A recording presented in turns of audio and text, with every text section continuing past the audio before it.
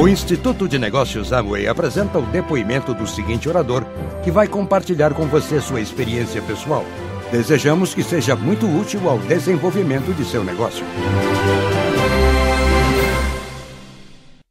Esta tarde, na tarde dos líderes, queremos falar com vocês sobre alguns assuntos que nos ajudaram, sobre tudo que temos desenvolvido nesses últimos anos para ter um crescimento que foi, do nosso ponto de vista, bom, embora saibamos que ainda tem muito mais para ser feito, ok? Vão ouvir na nossa história que eu conheço o negócio desde 96.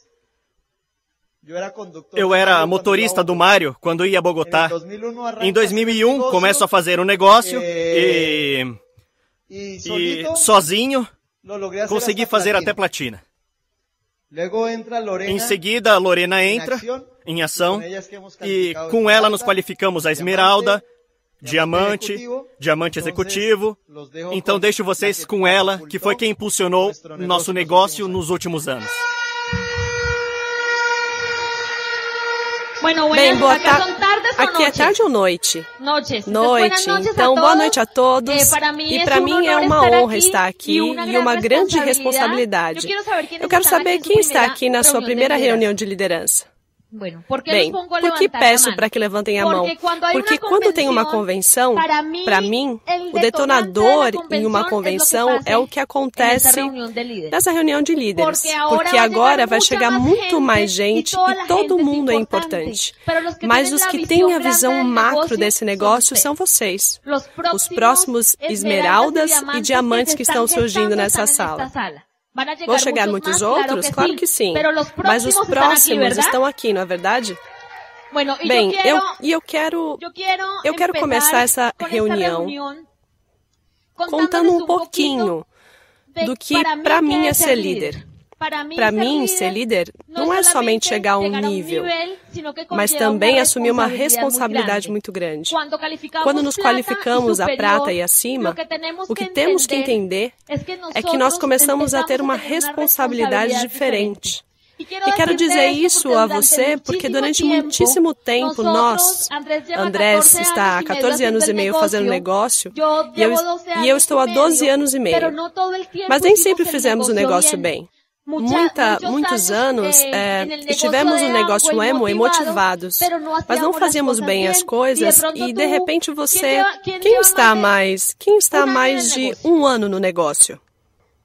Quem está há muitos anos, 5, 10? Por que digo isso? Porque não importa o tempo que você está no negócio. Sempre tem convenções que são determinantes para que você realmente comece a fazer esse negócio para valer. No passado, nós íamos a uma convenção, depois a mais uma convenção, a seguinte. E essas convenções são muito legais. A atmosfera que é gerada aí é muito legal, mas não acontecia nada. Andrés e Lorena iam para a próxima convenção, com o mesmo nível, entusiasmados, porque iam a mais um evento e queríamos saber o que os palestrantes nos dariam. E eu quero dizer uma coisa, Andrés e eu estamos aqui esse fim de semana e vamos compartilhar com vocês de coração o que tem servido para a gente nos últimos 7 anos. Para começar de fato a construir um negócio para a vida toda. Porque parte do sonho que quero vender hoje é que vocês comecem a ter uma visão do que é construir um negócio Amway como um negócio para a vida toda. Andrés e eu não estamos brincando com essa atividade. Não estamos dizendo, vamos ver se funciona o projeto Amway. Estamos aqui hoje porque realmente temos uma visão clara do que queremos. E o que queremos transmitir a você se essa for a sua primeira convenção? Primeiro, parabéns por estar aqui, porque você fez um trabalho, mas não queremos que você esteja aqui em apenas mais uma palestra, mas que comece a visualizar qual é o futuro. O que você quer nos próximos 5 anos desse negócio? Como está projetando esse mês, este próximo ano fiscal? Muitos dizem, mas é que o ano fiscal não é comecei a qualificação, certo? E eu sei que há muitos líderes aqui que talvez estejam frustrados, porque estamos neste mês e muitos podem dizer, mas é que eu não consegui a qualificação. E quero dizer uma coisa. O pior erro que cometemos no passado foi perder o impulso quando não alcançávamos as metas.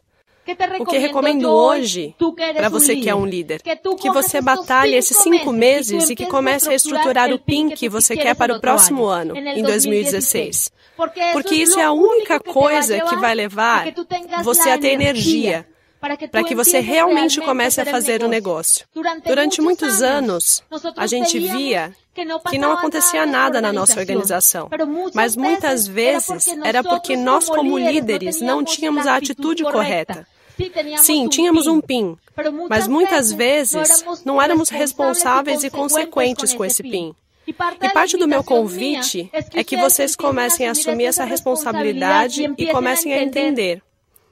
E muitas vezes, quando não tínhamos a atitude correta, quando não havia a atmosfera correta na nossa organização, talvez chegasse muita gente boa, mas não havia o clima, a atmosfera. Nós não éramos realmente líderes comprometidos e não tínhamos uma visão clara.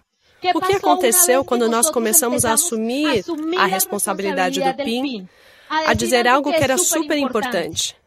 As coisas vão acontecer na Guatemala não quando Mário e Beth ou os diamantes daqui decidirem. Vão acontecer quando você começar a decidir e isso vem com a responsabilidade do PIN. Nós na Colômbia estamos na linha de Mário Orsini e tínhamos nosso mentor que se chama Maurício Lara. E Maurício e Alba Luz faziam o trabalho deles na Colômbia. Faziam um excelente trabalho. Mas sabíamos que dependíamos de nós dois para realmente fazer algo diferente. E para que a história de Andrés e Lorena mudasse. Há 7 anos não acontecia nada no nosso negócio. Há 7 anos as pessoas chegavam e não havia atmosfera adequada para que semente alguma começasse a germinar.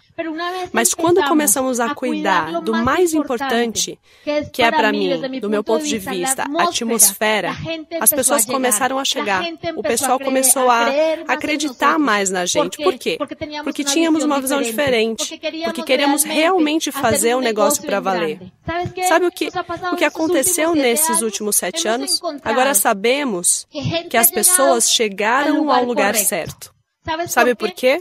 Porque temos esse terreno fértil e conseguimos entender que os crescimentos hoje em dia são diferentes. Que nós, eu e Andrés, nós demoramos vários aninhos para chegar à Esmeralda. O mundo está mudando, o mundo da Amway está mudando. Andrés e eu tivemos a sorte de poder estar em muitos mercados da América Latina. E é impressionante como estamos crescendo, como a Colômbia está crescendo, como a Venezuela está crescendo. Agora estivemos há mais ou menos um mês na Argentina e é impressionante o crescimento da Argentina. E eu sei que já estamos começando a escutar sobre o crescimento da Guatemala. Mas quero dizer que vão chegar pessoas na sua organização, que vão chegar pessoas e talvez cheguem agora mesmo na convenção e vão fazer o negócio mais rápido do que você, simplesmente por uma coisa, porque estão encontrando um negócio, do meu ponto de vista, mais maduro, onde há todas as ferramentas, onde os líderes da Guatemala já abriram o caminho e quem quiser vencer e se deixar orientar vai chegar mais rápido, é ou não é? É isso que fizemos na Colômbia, entender que esse crescimento dependia não somente de um mercado, não somente de que a Amway nos desse o melhor, não somente de uma equipe de apoio, mas do que você está buscando com esse negócio. Qual é o seu objetivo? Eu sei que muitas vezes, e os parabenizo, porque eu sei que vocês vêm com grande crescimento, mas muitas vezes nessa reunião de líderes, há líderes que estão frustrados, há líderes que dizem, mas eu não estou crescendo. Mas quero dizer uma coisa, nesse momento há crescimento. Nesse momento, mais do que nunca, as pessoas estão falando da Amway como a melhor oportunidade do mundo. E sabe por que isso aconteceu? Vou te falar da Colômbia, porque cada vez mais somos os que estamos obtendo resultados, porque cada vez mais as pessoas estão obtendo resultados. E isso depende de você. Primeiro, você tem que dar o exemplo, porque nesse negócio tudo é construído com base no exemplo, sim ou não? E olha, nossa história faz 7 anos. Nós decidimos começar a fazer coisas diferentes. Na história, vou contar um pouco sobre como foi o processo e por que uma viagem foi determinante para a gente. Mas me lembro que faz 7 anos, fazíamos parte de uma organização. Estávamos associados com muitas organizações em Bogotá. E um dia, Mário disse a Andrés e a Maurício que tínhamos que começar a fazer nosso treinamento à parte. E nós Andrés era platina, nesse então, éramos um grupo de gente comprometida, de umas 12 pessoas. Mas 12 pessoas que tinham um sonho e que tinham alguém para seguir. E esse alguém a quem seguir naquele então era Andrés. Era um líder com visão. As pessoas lá fora querem que você saia e muitas vezes as pessoas não entram com a gente porque a gente não tem clareza nem visão. Nós temos no nosso negócio uma senhora que quase não tem educação básica, educação tradicional. Sabe por que as pessoas a seguem? Já é diamante. Sabe por quê? Porque tem uma visão clara e contagia as pessoas com a sua visão, com o sonho que transmite. As pessoas estão buscando isso lá fora. Alguém a quem seguir, alguém que saiba que está fazendo um negócio para a vida toda. E quando nós começamos a crescer, eram estes os treinamentos que tínhamos.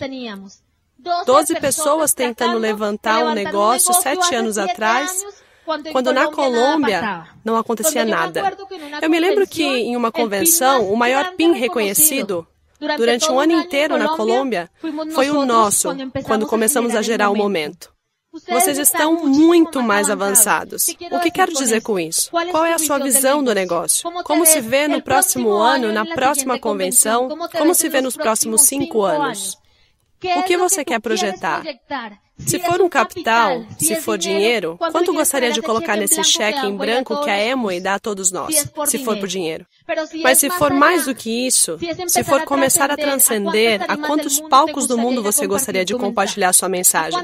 Quantas pessoas gostaria de ajudar lá fora? E digo isso para você, líder, porque isso implica responsabilidade. Você tem que saber que faz parte de ser líder ter visão e saber que para que as coisas comecem a acontecer, temos que começar a agir.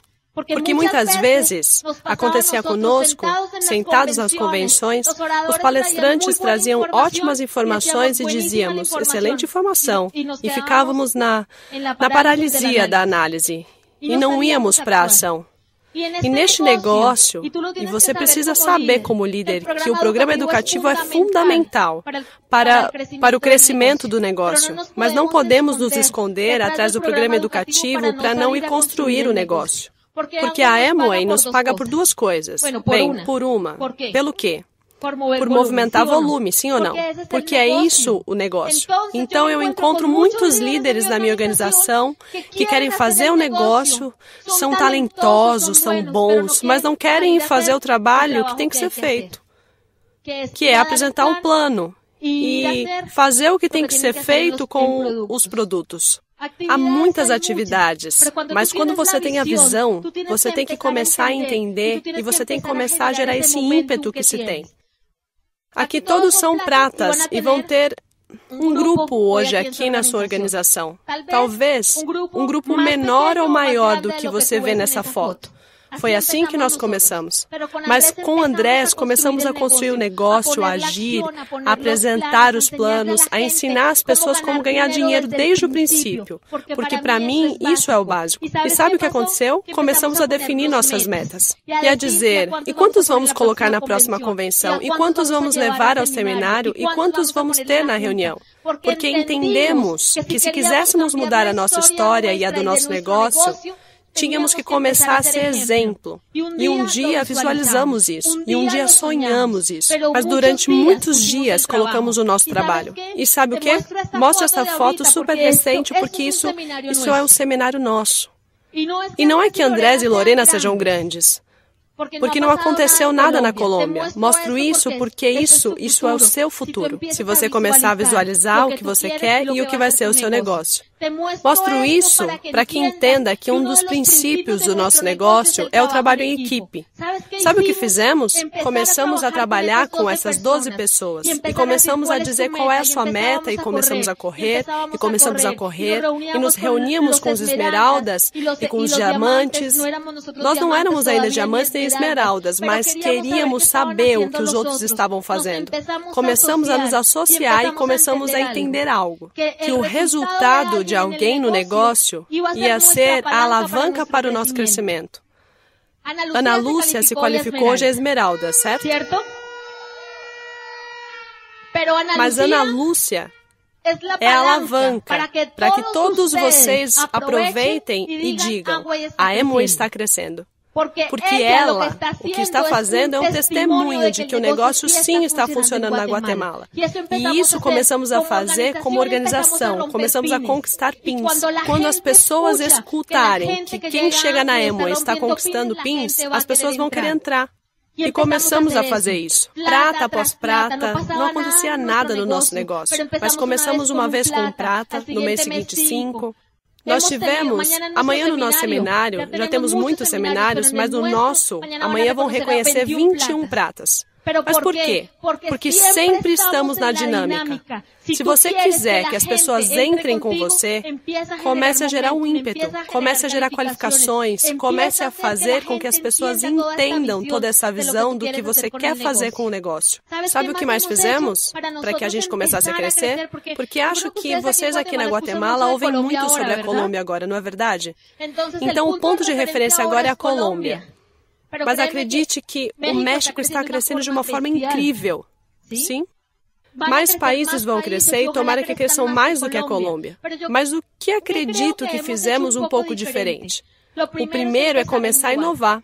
Nós começamos a entender, como líderes, que estamos em outra era, que precisamos inovar. Aqui tem gente da geração Y? Mas os das buzinas não são muito... Não, brincadeira. O que quero dizer com isso? Inovar é o que temos que... Muitas das coisas que nós sempre fizemos como líderes, ou seja, o que estamos fazendo atrai as pessoas. O plano que você está apresentando atrai os jovens. Como você faz um discurso para que as pessoas entrem no negócio? Como anda o seu discurso diante do prospecto? Se você se escutasse, você se patrocinaria? E cada vez que você começa a refletir sobre isso, como líder, começa a trabalhar no que o mercado está precisando. Eu não sei quais são as necessidades da Guatemala, vocês sabem. Mas na Colômbia, nós promovemos muito. E na técnica eu vou explicar um pouco o que é o Projeto Esmeralda. Porque no meu país, ser esmeralda é uma bênção. Eu não sei aqui. Mas financeiramente, na Colômbia, uma pessoa não conseguiria ganhar num trabalho tradicional o que um esmeralda ganha na Amway. Então, esse projeto interessa muito as pessoas. Como você está vendendo o projeto empresarial a essa geração? Quando as pessoas chegam à reunião, você tem uma atmosfera para que quem chega diga, eu quero ficar aqui, porque vejo uma associação diferente do que vejo lá fora. Porque é isso que nós vendemos. Com a sua cara, com o seu sorriso, com sua atitude, você vai fazer com que muito mais gente entre. Inovação no quê? Inovação nas ferramentas. A Amway está investindo tudo agora, ou seja, você diz, como eu faço?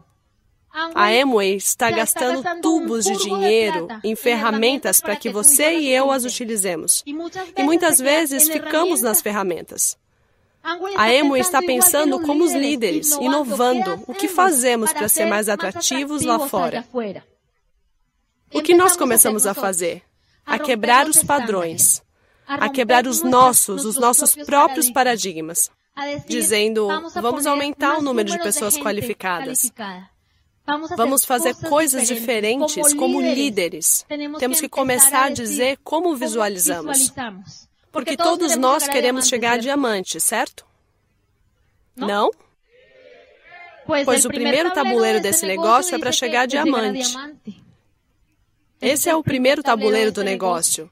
E ser diamante na Guatemala deve ser igualmente bom ao que é ser na Colômbia, sim ou não? E a visão mínima de cada um de vocês tem que ser chegar a diamante. Porque essa é realmente uma mudança de vida. E vão ver isso na nossa história. Mas vocês têm que começar a pensar como líder e a dizer: qual PIN eu quero para 2016? Como é a minha atitude diante desse PIN? Qual é a minha responsabilidade? O que devo fazer nesses 5 meses para começar a fazer os PINs fundadores? E nós, vejam, essa manhã fizemos algo que na Colômbia chamamos de madrugadão. Fizemos uma reunião de líderes às 5 da manhã. Quem iria a uma reunião às 5 da manhã? Porque são líderes. Muito bem. Mas quero contar isso, o que estamos fazendo na Colômbia, focando nas pessoas, nesses 5 meses, para que elas comecem a construir seus PINs fundadores. Porque uma filosofia nossa é que nossa gente tenha tranquilidade financeira. Qual é a sua filosofia? O que deseja que as pessoas obtenham ao entrarem na sua organização? O que as pessoas estão procurando? Pontos? Vão surgir muitos pontos. Mas você tem que, como líder, entender que é preciso começar a se conectar emocionalmente com as pessoas. Você tem que entender que as pessoas não entram nesse negócio com você somente para fazer uns pontos, mas porque você começa a se apaixonar pelos sonhos. Comece a se comprometer com as pessoas que vão vir hoje. Comece a escutá-las. E quando as pessoas chegarem nessa reunião, te encontrarão com a sua melhor atitude. Porque os palestrantes, os que estamos deste lado, vamos tentar dar o melhor de nós. Mas depois vamos embora e o trabalho depende de todos vocês. O que vai acontecer nos próximos meses na Guatemala vai depender exclusivamente de vocês, pessoal. E para continuar com a nossa conversa, quero contar que essa parte que Andrés vai falar foi o detonador de muitíssimas qualificações na América Latina, nos Estados Unidos e na Europa. Porque quando já somos líderes, quando já estamos há algum tempo no negócio, muitas vezes dizemos: já sei a técnica, já escutei todos os áudios, já li os livros, já acredito nesse negócio, vou a todas as reuniões, a todas as convenções e nada acontece. Isso aconteceu comigo muitas vezes, mas essa palestra, do meu ponto de vista, é o que faz falta ao líder da Amway para fazer realmente esse negócio para valer. Porque não é uma técnica que leva você a diamante. A técnica que a sua equipe domina é a melhor. A técnica na qual você acredita é a melhor. Porque isso é o que vai levar você. Mas muitas vezes passamos anos nesse negócio ou meses e dizemos: eu quero me qualificar, e nos frustramos. Mas isso muitas vezes é por falta do que Andrés vai falar agora. E quero que recebam meu diamante executivo com um forte aplauso. Bom, já se deram conta, né? Fleumática, colérica. Claro que precisava dela para conseguir a qualificação. E como a Lorena disse, vamos falar sobre algo que viemos trabalhando com as pessoas do nosso grupo a princípio e depois começamos a estender a outros líderes da América Latina e nos Estados Unidos. Tudo começa porque faz vários anos estávamos numa reunião de 12% com meu irmão Maurício, com outros líderes em uma conferência, e fizeram uma pergunta que para a gente era muito importante. Primeiro estávamos falando sobre qual era o produto principal do negócio. E nos demos conta que o que nós vendemos principalmente aqui no negócio é um estilo de vida, liberdade financeira. Muitas pessoas focam muito no produto em si da Amway. E para nós, o produto principal da Amway é a liberdade financeira. É o que nós oferecemos quando estamos falando do negócio. Depois entendemos que começamos a falar do que nos dá a liberdade financeira. E realmente, o que nos dá a liberdade financeira no negócio Amway não é o PIN. Porque muita gente diz: não, para ter liberdade financeira tem que ser diamante. Como eu vejo isso? Olha, se você for um diamante, mas se for a máquina de produção de 10 mil pontos de cada linha, você não será livre. Estou certo ou não? Quando se é livre? Quando você, na organização, você tem líderes que dão suporte às linhas. Ou seja, nas linhas onde se tem diamantes, esmeraldas, verdadeiros líderes. Nessa linha você é livre. Estamos de acordo até aqui? Então, no nosso negócio, o que nos dá liberdade é formar uma rede de líderes. Mas quem é o primeiro líder que tenho que formar? Eu. E nosso negócio está na indústria do network marketing. Mas dentro da indústria há vários modelos, não é? O mononível, o modelo binário, o modelo matriz e o nosso, que é o de abertura. E a nós, em nosso modelo, nos pagam para abrir linhas, por qualificar linhas. Carlos Eduardo diz que o fácil no negócio é revender os produtos, patrocinar as pessoas, vir aos eventos. Isso é facilíssimo. Ler livros é fácil. Ouvir áudios é fácil. O que é difícil no negócio? Difícil no negócio é aprender a qualificar linhas. Mas se você se tornar bom no que é difícil, o restante vai ficar ainda mais fácil. Então, juntando isso, dizemos, ok, se eu quiser ser bem-sucedido no negócio, eu tenho que aprender a abrir linhas. Se eu quiser ser esmeralda, terei que aprender a qualificar 3 linhas. Mas primeiro tenho que aprender a me qualificar. Isto vai ficar... Quem ainda não é prata? Levanta a mão. E quem quer ser prata? Então, a ideia é aprender primeiro a me qualificar. Então, estávamos nessa reunião com o Maurício e nos fazem uma pergunta. Uma pessoa chega e me faz uma pergunta. Eu acho que ela nem lembra que fez essa pergunta. Me faz essa pergunta. O que necessita um líder Amway para fazer uma qualificação? O que é o principal, o fundamental que um líder precisa para fazer uma qualificação? Então começamos a disparar respostas, né? Muita educação. Sim, isso é fundamental ter. Muita educação. Persistência. Não é verdade? Quem diz outra? Perseverança. Acreditar. Ser exemplo. Ter um sonho. Dissemos todas essas. Mas no final, eu chego e digo, eu fico pensando sobre o que fiz para me qualificar a platina, o que fiz para me qualificar a esmeralda, e eu chego e digo o que disseram lá. Determinação. E eu disse essa palavra, determinação. Em todo mundo entrou por um ouvido e saiu pelo outro, menos em mim. E fui embora essa noite pensando para casa. Sim, de verdade, para conseguir qualificações o que precisa é de determinação. E fui deitar pensando em determinação, não é? O que me faltou em alguns momentos foi a determinação. E quando qualifiquei, o que tive foi determinação, porque já sabemos fazer o negócio. Ou seja, o básico do negócio. Quem sabe fazer o básico do negócio? Se você está aqui, sim, já sabe fazer o básico do negócio. E no dia seguinte, estava tomando banho e eu pensava, é isso, determinação. E no dia seguinte, não podia pensar em outra coisa que não em determinação. E eu dizia em todos os seminários, ou em muitos seminários, eu escutava os líderes. Não, para qualificar você precisa ter determinação. E eu dizia, o que é determinação? Então, aí comecei a desenvolver uma palestra que se chama Determinação. E fui lapidando isso. Na Colômbia, toda vez que começa um período de qualificação, os líderes me chamam para falar de determinação.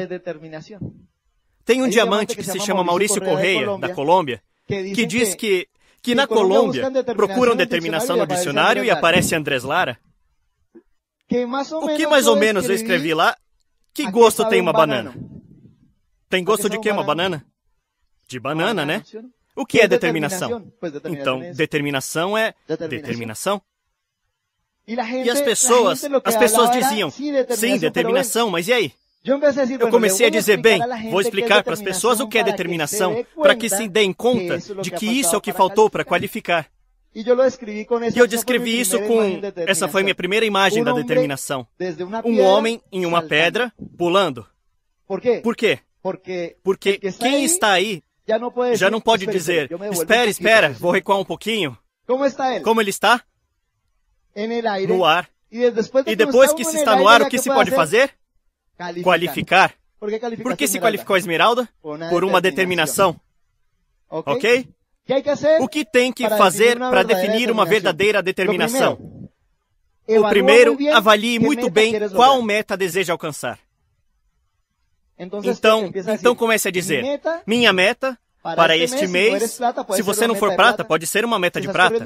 Se está batalhando uma meta este ano, cumpra a meta. Se está programando uma meta para o próximo ano fiscal, escreva a meta. E depois, comece a fazer uma lista do que acontece ao consegui-la. Ou seja, o que acontece se consigo a meta? Comece a visualizar, começam a me ver diferente, eu começo a me ver diferente, começo a mudar tal coisa na minha vida, pago dívidas, tudo o que aconteceria se alcançasse a meta ou não alcançasse. Mas também faça uma lista do que aconteceria se não alcançasse a meta. Porque tudo tem uma consequência. O que acontece se não alcanço a meta? Depois, faça uma lista das coisas que você não suporta na sua vida. Defina o que não suporta. Façam o dever, rapazes, porque isso é útil. Defina o que não suporta. Por exemplo, não suporto ter dívidas, não suporto que um familiar ainda esteja numa situação financeira ruim, ou os que estão aí há um tempinho no negócio não suportam o PIN. Tem alguém aqui que não suporta o PIN? De verdade? E depois anote essa frase. Se não suporta uma coisa, por exemplo, eu não suportava ser esmeralda. Não porque esmeralda seja ruim, mas porque chegou um momento que para mim era... Meus downlines, de repente, digamos, chegava um prata e me dizia, como está meu esmeralda? E eu pensava, se continuar me chamando assim, vou chamá-lo de prata. Porque eu não suportava mais isso. E anota essa frase. Se não suporta algo dessa lista, mas não faz o suficiente para mudá-lo, deve saber que vai viver com isso o resto da vida. Isso a gente já não gostou. Porque às vezes dizemos que não suportamos algo, mas nos acostumamos a isso.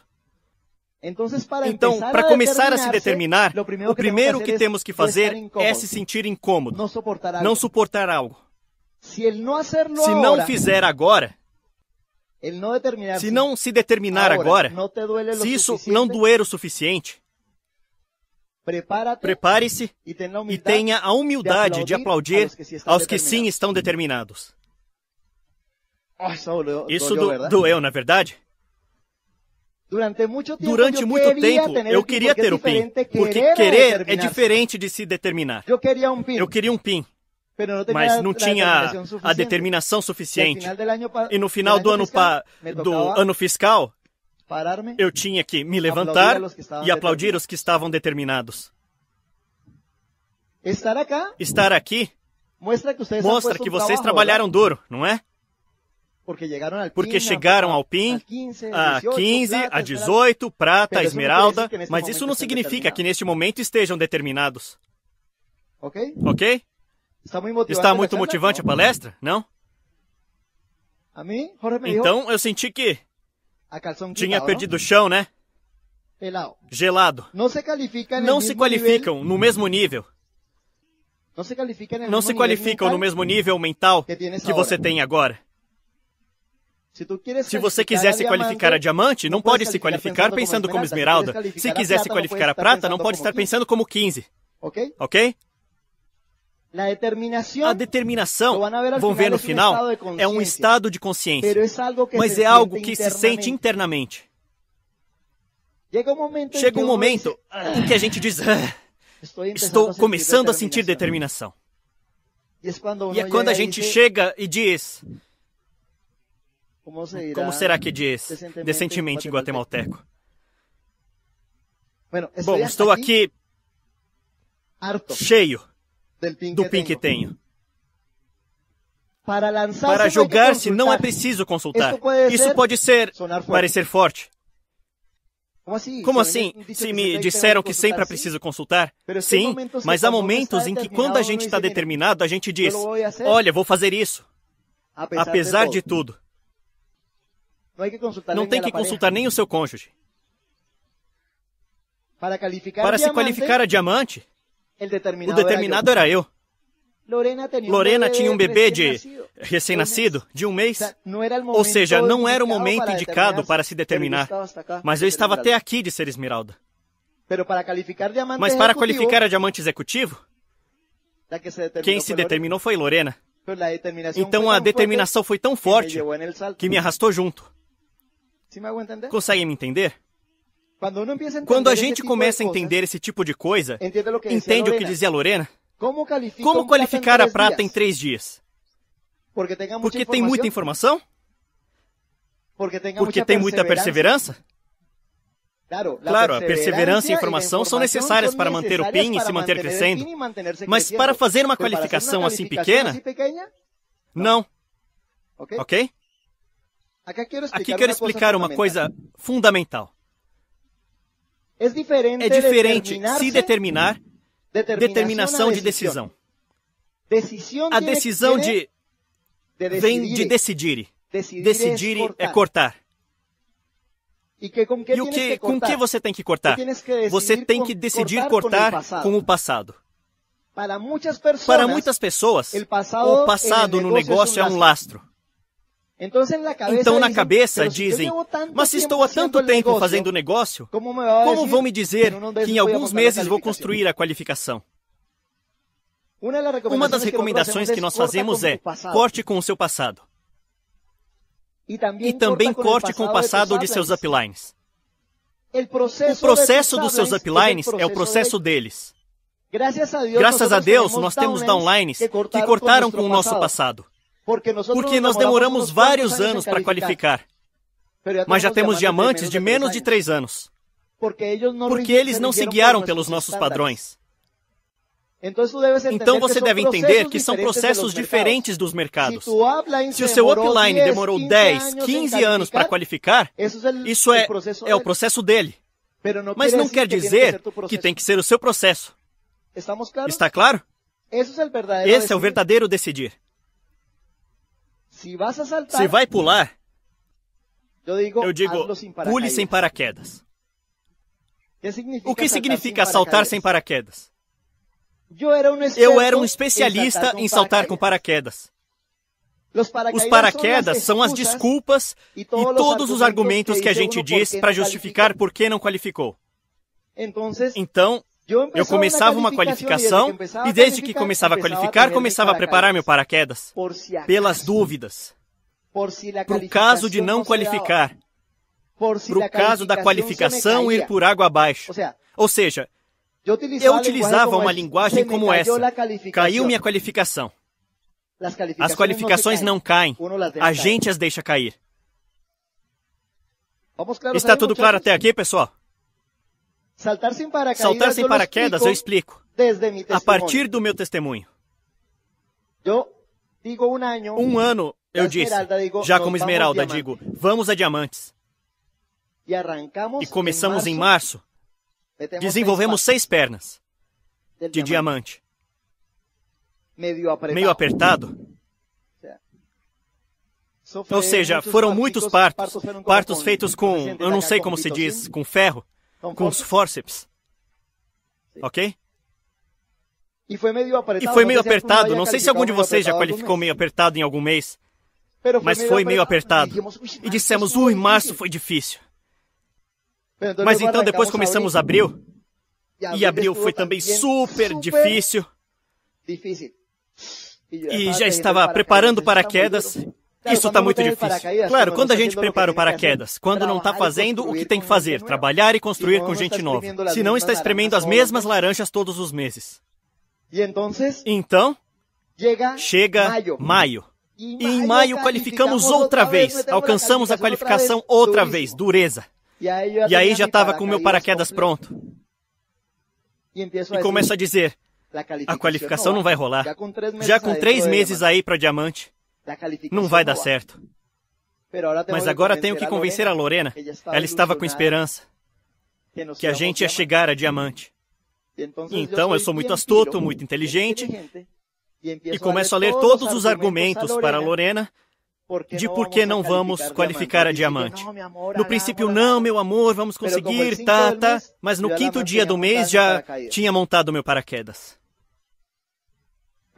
Mas agora faltava convencer meu irmão Maurício. Então eu ligo para ele e digo, Mauro, eu estou achando muito difícil a qualificação. Isso está muito duro. Ele responde, não deixa cair, já está com 3 meses, não pode fazer isso. E eu, bem esperto, bem inteligente, começo a ler todos os argumentos, quase 1h30 de conversa falando dos argumentos por que não ia qualificar. E no final Maurício me diz, tem razão, o mais inteligente é você deixar para lá. E o coloquei no meu paraquedas. Mas eu sou muito amigo de Carlos Eduardo e Cláudia, que são uplines, meus uplines. E então depois ligo para Carlos Eduardo e Cláudia. Carlinhos, acho que a qualificação não vai acontecer. Mas como pode ser isso? E aí também mais umas horas mostrando argumentos pelos quais esse ano não ia chegar a diamante. E nesse mês de junho, nesse fechamento de junho, se vocês vissem como são os fechamentos lá em Bogotá, olha, essa loja é uma loucura. E nesse fechamento, por fim, aterrissei suavemente com meu paraquedas. Ou seja, um fechamento que não estava chamando gente, um fechamento que não estava pressionando, um fechamento que não estava assim com esse estresse. Alguém já passou por algum estresse no fechamento? Não? Ou todos os fechamentos aqui são naturais, encerra dia 20 normal? Por fim um fechamento.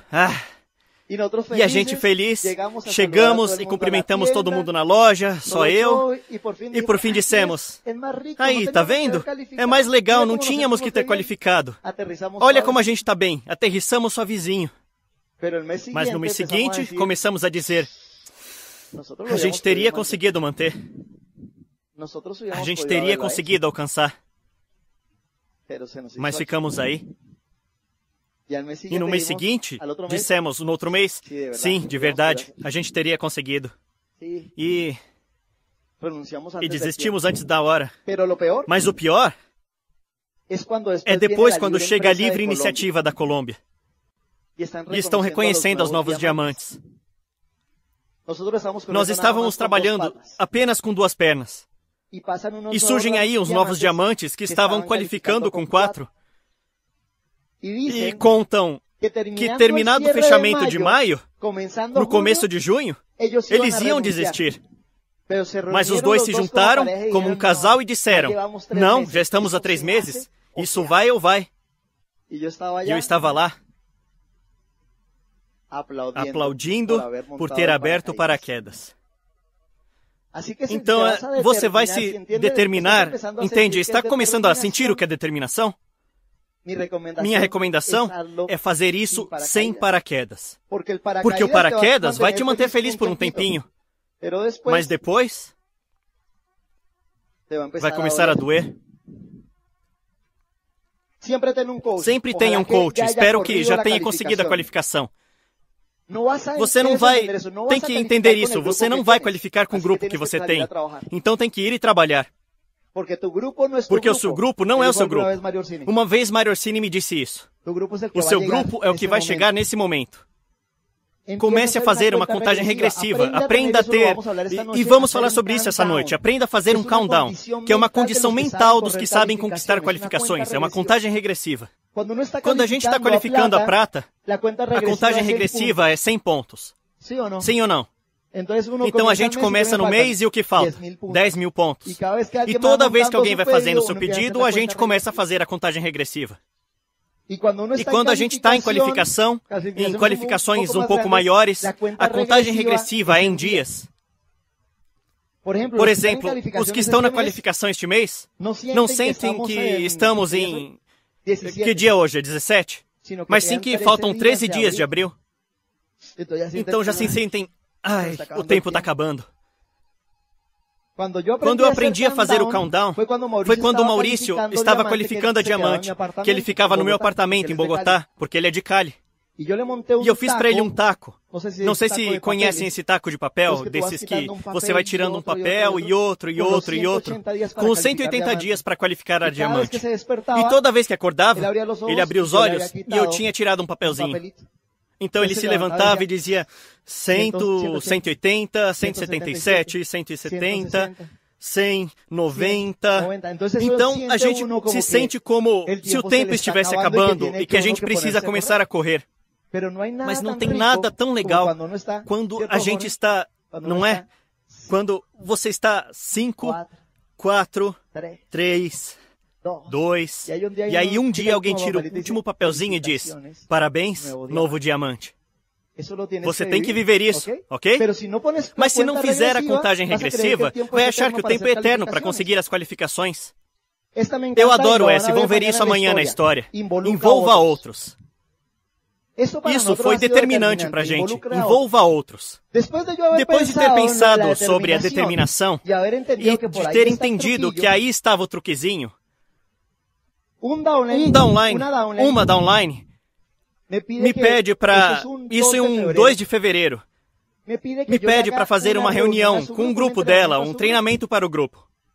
E entre as pessoas do grupo, eu dei para elas a minha palestra, a minha primeira palestra de determinação. E entre as pessoas que estavam no grupo, havia um rapaz que se chama Maurício. Maurício, em 31 de janeiro, ou seja, 3 dias antes, às 9 da manhã, tinha 9.200 pontos. Eu liguei para dar os parabéns, porque com 9.200 pontos, o que a gente disse? Parabéns, Novo Prata, você conseguiu? Ele fez alguns telefonemas e as pessoas não responderam. E quando nós o encontramos no dia seguinte, ele tinha ficado com 9.200 pontos. Dá até vontade de enforcá-lo. Sim ou não? O que faltou a Maurício? Determinação. E ele estava, mais ou menos, metade do grupo nessa salinha pequena era do Maurício. E eu começo a falar desses temas de determinação e ele começa a sentir isso internamente, porque a pessoa sabe o que faltou a ela no negócio, sim ou não? Para conseguir uma qualificação, determinação. E quando eu começo a dizer que tem que fazer uma declaração de poder que envolva os outros, eu disse, se alguém aqui entendeu o que é determinação, fique de pé e declare a sua meta do mês. Foi uma ideia que tive esse dia. E ele, muito cara de pau, foi quem se levantou. E chegou e disse, eu me comprometo a fazer, neste mês, o volume Rubi, 15 mil pontos. E eu sabia que isso era só lenga-lenga. Não sei se entendem o que é lenga-lenga, não? Só falação. E eu disse, vou aproveitar. Então, eu disse, vejam todos, já que aqui a maioria de downlines dele estão sentados atrás e escutem o que eu digo. No dia 28 deste mês, todo mundo vai buscar Maurício para ver se ele cumpriu a sua palavra, para ver se ele é um líder digno de ser seguido. Ou seja, ele não se lançou, eu o empurrei. O que coube a Maurício fazer? Trabalhar. Fazer o que não tinha feito, mas com determinação. Não ir fazer o negócio só por fazer, de modo automático, mas sim para alcançar uma qualificação. Conclusão, Maurício nesse mês fechou com 23 mil pontos.